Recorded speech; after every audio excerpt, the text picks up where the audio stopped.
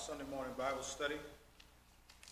God is good and awesome, and it's a privilege and an honor to be able to study God's Word, and I pray that our series of studies have been helping you get closer to God. We have been talking about the attributes of God, various attributes of God, and it's designed for us to get to know God. Many times we talk about knowing God or wanting to know God, and the question really comes about, do we really know God? How much do we know about God? And so I pray that studying the attributes of God will help you and will bless you in your faith, that you get closer to knowing who God is. Before we get started, I want you to pray for Sister Legina Dunbar, who is asking prayer for her sister who was admitted into the hospital just a few days ago. She is doing better, but she is still in need of our prayer. So I ask that you pray for Sister Legina Dunbar, her sister, her brother Larry, also in Alabama. Pray for all of her family, her mother. Continue to be with, that God will bless her family in the various capacity and ways that they so need. Sister Eartha McKinney is asking for prayers for herself and her family, her health. So continue to pray for Sister Eartha McKinney that God will also bless her. Pray for my mother, and as she will undergo surgery, that the surgery will go well and that God will also bless her with healing. Pray for Sister Katrina Hall, Mildred Miles, Brother Irvin Thomas. Continue to pray for Brother Rudolph Jackson in the passing of his daughter. Continue to pray for Richard Lee in the passing of his mother. So let us keep many of our saints in prayers. Continue to pray for all of those who stand in need. Continue to, again, congratulations to Legina and Ron Dunbar on their beautiful wedding ceremony that they had weekend to so ago. Continue to pray for many of our couples, our young couples. We have several new young couples who are married and in the body of Christ. Eric and Jayla Riley, Kia and Trey, Cal and Megan, Hope.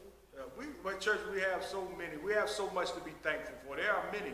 I pray that you are able to get to know them soon, if you haven't already. But we have many new faces. God has been blessing us with conversions. People have been getting baptized while in the pandemic. So God is still moving. God is still working. He's still awesome. In spite of what the devils may say, God is still God. And so I'm going to believe God over man. And so I pray that you will as well.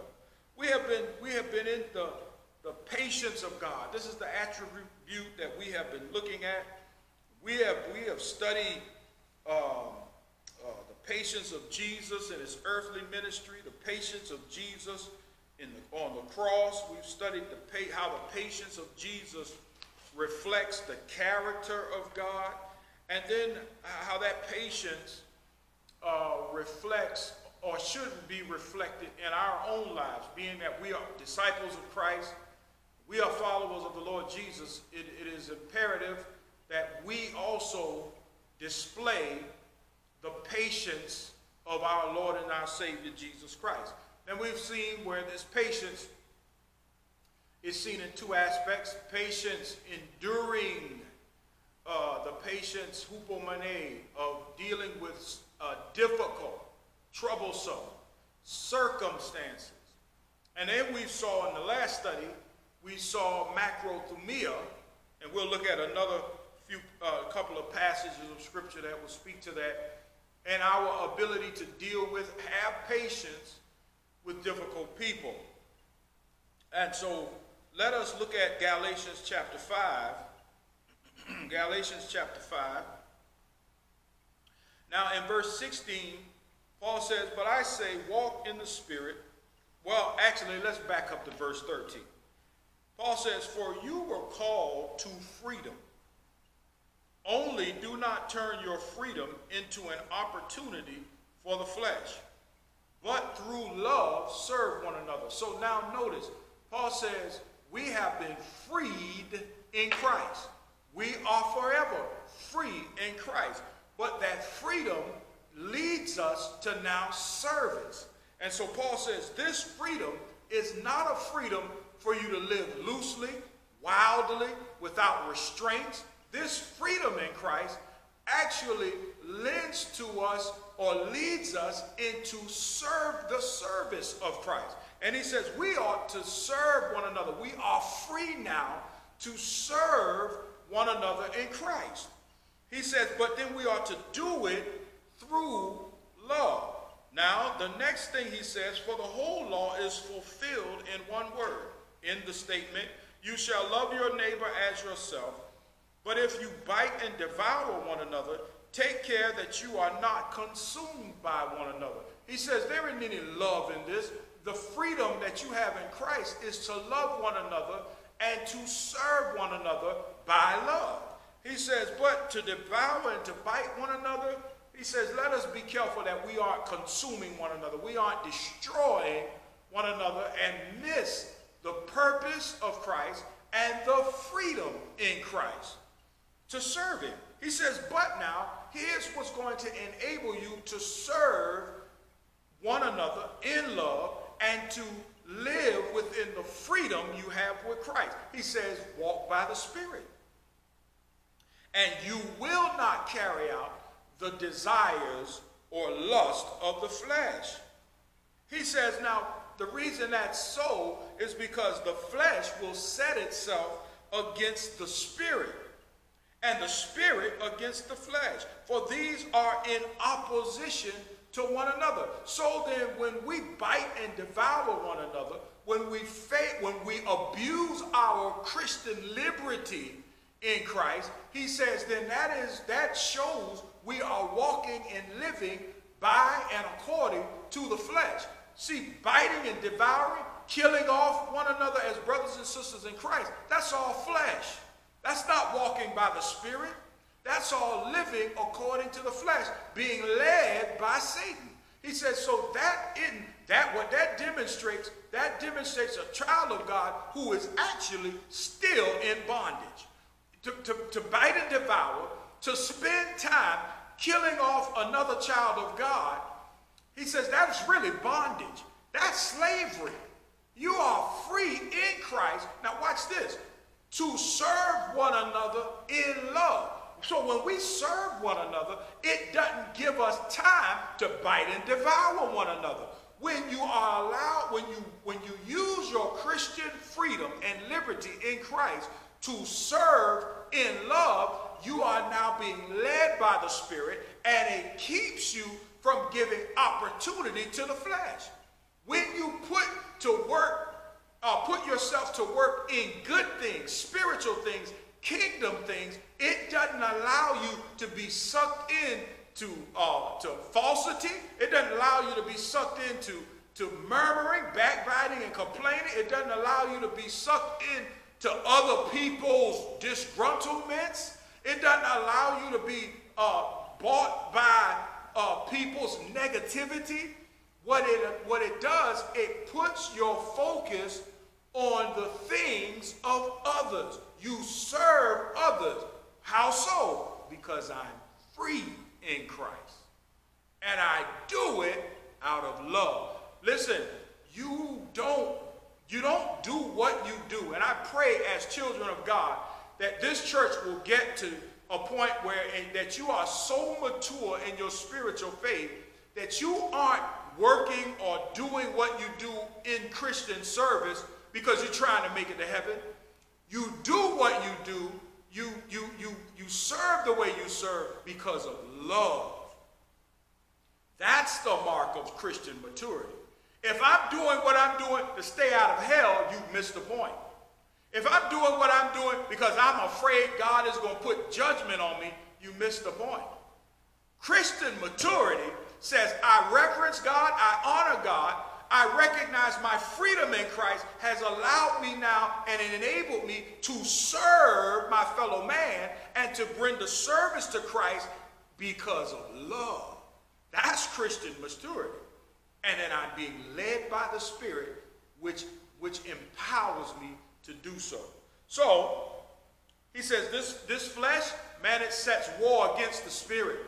It's always in opposition to the Spirit. It's always in a war against the Spirit, always fighting against the Spirit. That's what the flesh does. He says, but in verse 18, well, let's read verse 17 again. For the flesh sets his desire against the Spirit, Spirit against the flesh, for these are in opposition to one another, so that you may not do the things you please.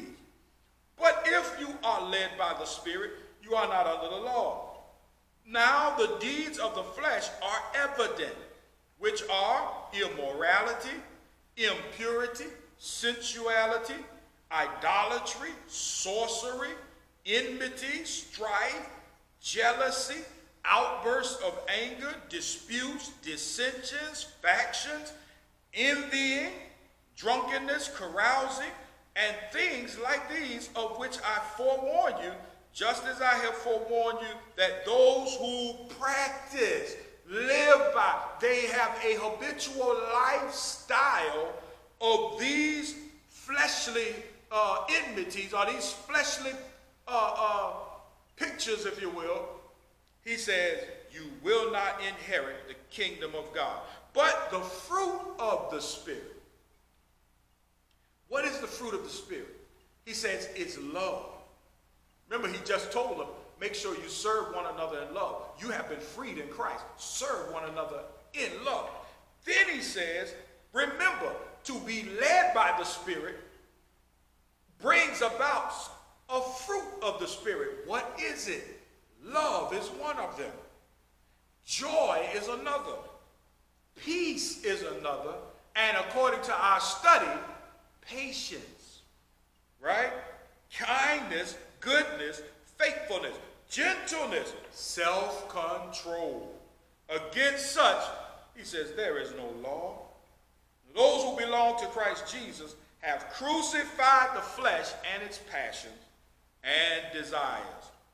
He says there is no love, there's no law for this. He says this is being led by the Spirit. And watch this, to be led by the Spirit is but to show forth the fruit of the Spirit. When a child of God is truly being led by the Spirit of God, then what comes out of his life, his work or his walk, what he does, how he lives, how he thinks, the fruit of the Spirit comes, it becomes evident.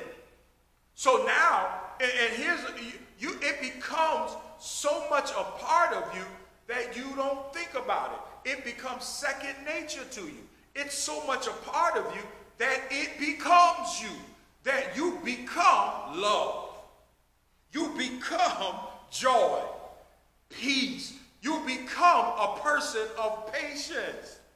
You become kindness, goodness. But it consumes who you are. So now when people see you, when people interact with you and they come in contact with you, they ought to say, you are a person of love. You are a person of joy. You are a person of peace. You are a person of such patience. It's a part of your DNA. That's walking by the Spirit, and that's the fruit of the Spirit, evidence of the Spirit of Almighty God. Look at 1 Thessalonians. 1 Thessalonians chapter 5.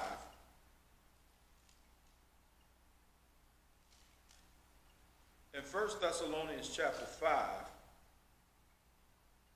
verse 12 says, but we request of you, brethren, that you appreciate those who diligently labor among you and have charge over you in the Lord and give you instruction. Lord have mercy. And that you esteem them very highly in love because of their work. I live in peace, live in peace with one another. Fruit of the Spirit, remember? Paul says, live in peace with one another. We urge you, brethren, admonish the unruly, encourage the faint-hearted, help the weak, watch it, and be patient with everyone. Look at Christian service, church. Paul just said, you are free in Christ, to the Galatians. You are free to serve one another in love. Then he says, and make sure that your walk in the Spirit is evident by the fruit you bear. Right? He says, but here, let me show you, let me help the Thessalonians. He says, we urge you, brethren, to admonish the unruly. In other words, don't allow unruly Christians to tear up God's church. Don't allow Christians who do not want to live by the standard of God to cause dissension, distractions, and divisions in the Lord's church. He says, so admonish them. That's free. That's being freed in Christ. Right? And it also shows love for one another. More importantly, your love for Christ. He says, so admonish the unruly and encourage. Look at being free in Christ does. He says, you encourage the faint-hearted. The Christians, I'm trying to tell you, when you are free in Christ, you don't have time to bite and devour one another. When you spend time encouraging the faint-hearted, you don't have time for negativity. You don't have time for pessimism. You don't have time for unbelieving church folk. What you have is your time being consumed with encouraging the faint-hearted. But if you aren't one who encourages the faint-hearted, he says, make sure you are one who helps the weak. Look at the service rendered. But here's the catch to it. That service done in love. You aren't doing it because you're commanded to do it. You aren't doing it because you're afraid of going to hell if you don't do it. You do this because of love. You have a spirit of helping the weak. You have a spirit and a heart of encouraging the faint-hearted. You have courage to deal with the unruly who cause dissension and break up and steal and try to rob the peace of other saints. That's what your calling is as a child of God. Then he says to them, notice, be patient with not certain people, not your children, not people in your family, not your spouse. He says, be patient, or not just your spouse and just your family, but rather be patient with everyone. Look at that. Macrothumia. Be patient even with difficult foes. Be patient with them. And you know what helps you be patient with them? When you are patient with difficult people, but you spend your energy on helping somebody, encouraging the faint-hearted, right?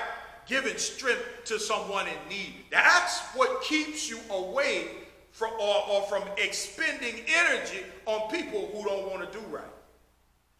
He says, see that no one repays another with evil for evil. And listen, church, you don't have time for that either. When you're helping other people, when you're being a blessing to someone else, you don't have time to repay evil for evil.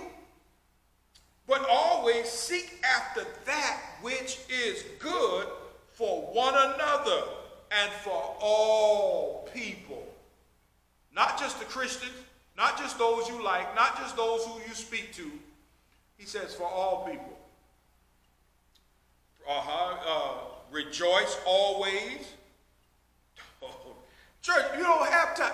When you have this kind of mindset, a lot of other foolishness, a lot of stuff that's trivial, a lot of stuff that makes no sense a lot of times, you don't have time for all of that because it zaps your energy, steals your joy, robs you of your peace. You don't have time for that, especially when you're one who's always rejoicing. When you are a child of God, constantly rejoicing in the blessings of God, the favor of God, the power of God, the awesomeness of God, when you spend your time rejoicing in how great and good God has been to you, how merciful he is toward you, sure, you don't have time for the other stuff.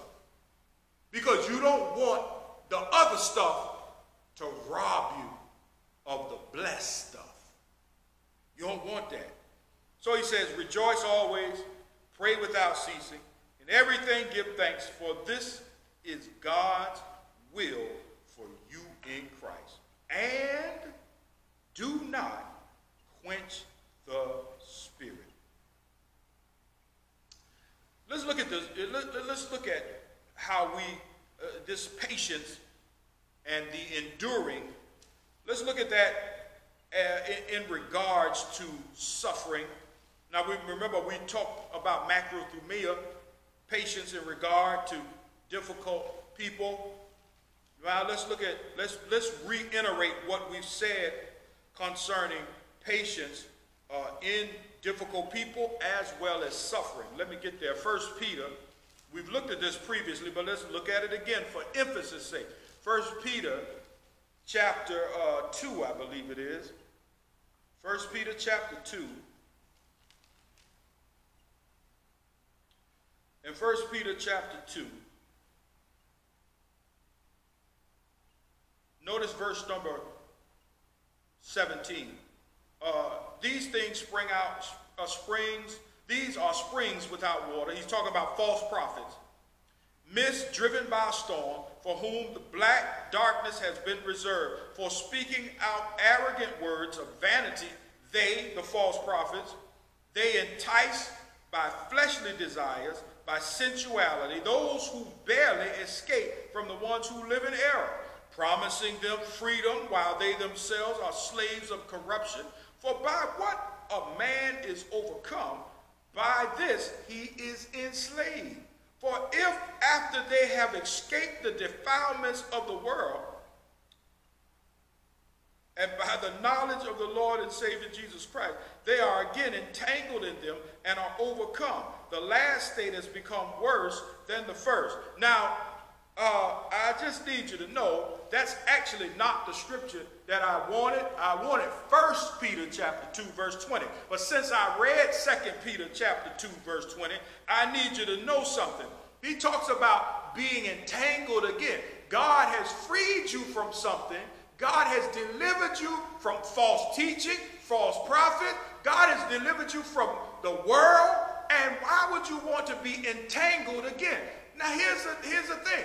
We've just spent time talking about being free in Christ, serving one another in love. Why in the world would you want to go back to the very thing that entangled you? Why would you want to be around the spirit of people in the church that you once were in the world?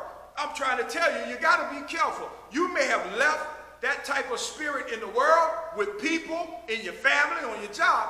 The last thing true Christians want is to come and be entangled with other Christians and be yoked up in bondage with the same thinking, same spirit, same attitude that they left in the world.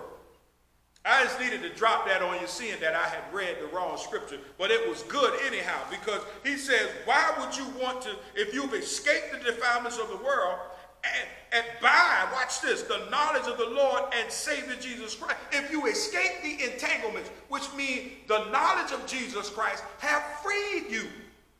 He says, then why be entangled again?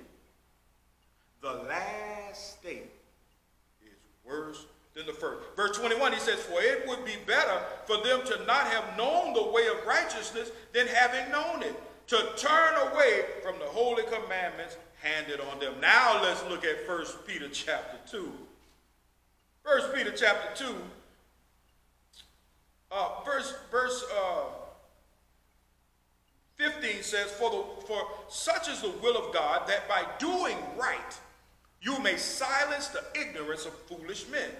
Act as, look at it, free men, and do not use your freedom as a covering for evil, but use it as bond slaves to God or of God.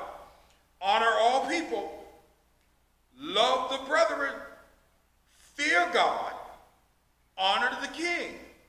Servants, be submissive to your masters with all respect, not only to those who are good and gentle, but also those who are unreasonable. For this finds favor, if for the sake of conscience toward God, a person bears up, there it is, they bear up under sorrows when suffering unjustly. He says, you're going to be on there may be some slaves mistreated by their masters. He says, the Christians, on the other hand, you're being mistreated by Nero, his craziness, his hatefulness of Christians, his bloodthirsty power, hunger for power, his ego. He's an egomaniac.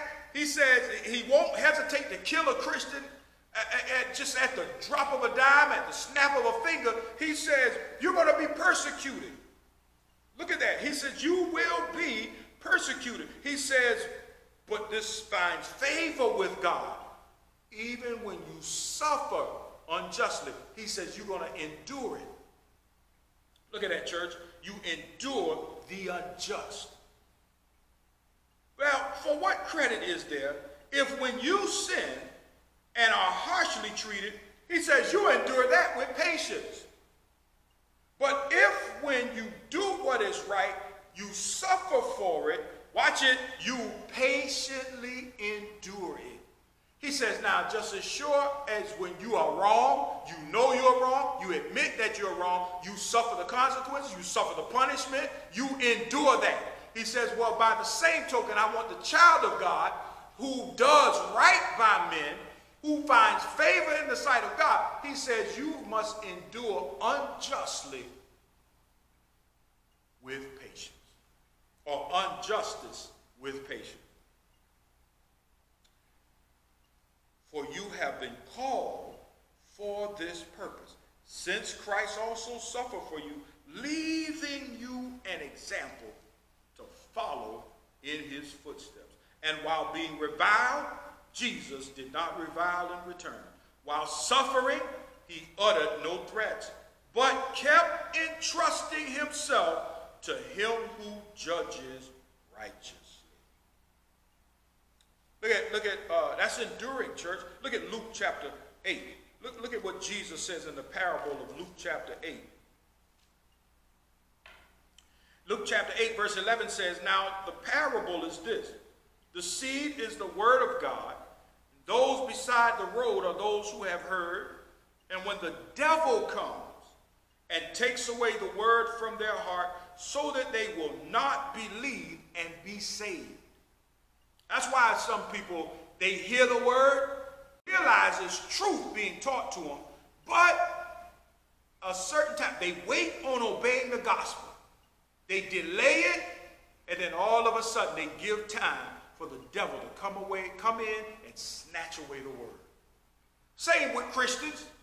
Sit and hear the word of God. You listen to the word of God, but you don't make application to the word of God. You know what happens? Satan comes along and snatches it.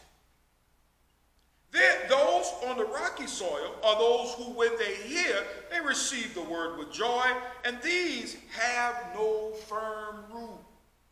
They believe for a while, and then, watch it, in the time of temptation, they fall away. They have no firm root. That's the story of some Christians today. They come to worship, they assemble for worship, they listen to the word, and they walk out, and that word never takes firm root in their life. When temptation comes, when things get a little heated in life, they fall away. Well, he says the seed which fell among the thorns, these are the ones who have heard, and as they go on their way, they are choked with worries, riches, pleasures of this life, and bring no fruit to maturity. I just told you, Paul said, when we're free in Christ, God expects us to manifest and bring forth the fruit of the Spirit.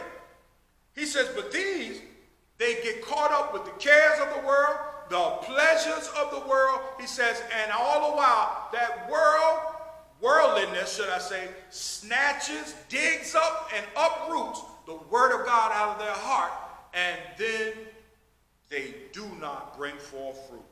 Well, he says, but the seed in the good soil, these are the ones who have heard the word in an honest and good heart, and here's what they do.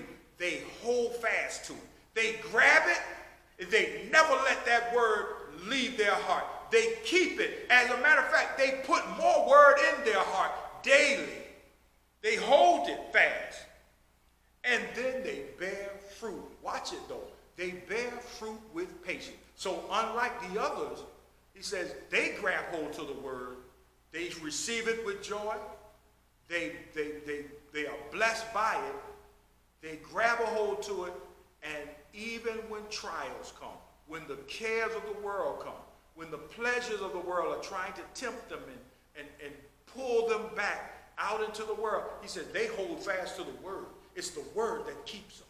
It's the word that will guide them. It's the word that will feed them. It's the word that sustains them. He said they hold fast to this word and they maintain it with patience.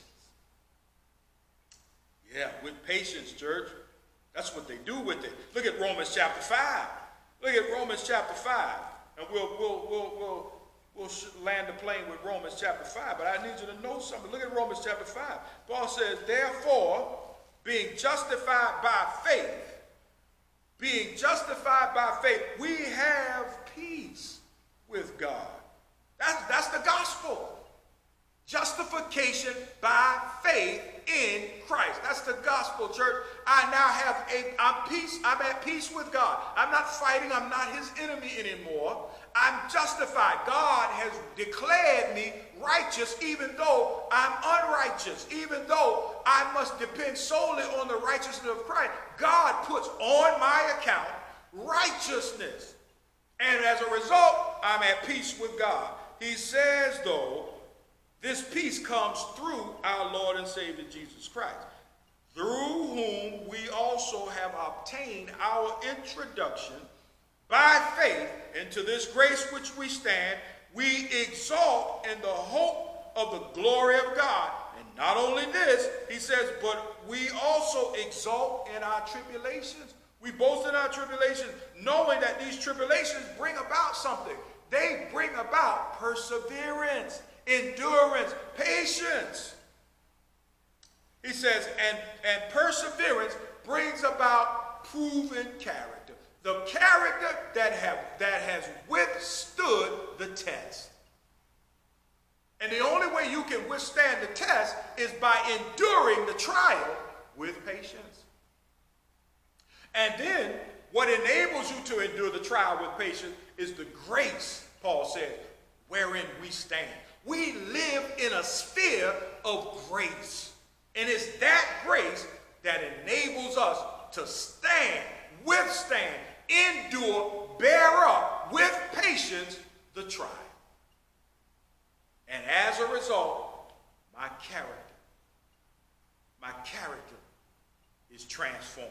My character sanctified. My character takes on a new person, if you will, because I endured with patience. I won't go to any other scriptures, but I want you to, for your own time, look at James chapter 1, verses 2 through 4, James chapter 5, 1 through 8, and then go back and look at 1 Peter chapter 5, verse 8 through 10. And then when it comes to having patience, we need to have patience when it comes for the second coming of the Lord. Look at 1 Peter, Romans chapter 8. You can probably start at verse 17 through verse 25. And 1 Thessalonians chapter 1, verses 1 through 3. Look at how Paul speaks of the patience needed for the waiting of the coming of our Lord. And then other examples of Christ Jesus being an example of patience. When we look at 2 Corinthians chapter 1, verses 3 through 6, or actually 3 through 11. First, that's 2 Corinthians chapter 1, verses 3 through 11. And then 2 Corinthians chapter 6, verses 4 through 6. 2 Timothy chapter 3, verses 10 through 11. I pray that you've been blessed by this character study, this attribute study of our Lord and our God. And I pray that you will continue to study with me, because we're going to move into another attribute concerning the mercy of God. And so I've been eager, anticipating that study, as all of them. But I want you to, I pray that you're blessed by these blessings of attributes that God communicates to us. And so I pray that you will actually try to apply them to your life at all means possible. Join me in prayer. Father God, I thank you for your blessings of patience. I thank you for your kindness, mercy, and your grace. I thank you, Father, for what you're doing through us and will continue to do through us and in us. Father, I pray that you will bless those who are sick and afflicted, that you heal them, Father, give them the strength, the health that they so need. I pray, Heavenly Father, that you bless those caretakers, those who are looking after them with strength that they need and stamina, Father, to continue to look after their loved ones. Father, help us to be a people that although we are free in Christ, we are free to love one another and to serve one another. Help us to be that kind of people. Change our mindsets, Father. Change our hearts, that we will render service to thee out of love. Father, we pray and ask that you continue to bless all of the area congregations, bless the Liberty City Church, and bless our efforts here, Father, that we will continue to do what you have called us to do. We give you glory. We love you. It's in your Son Jesus' name we pray.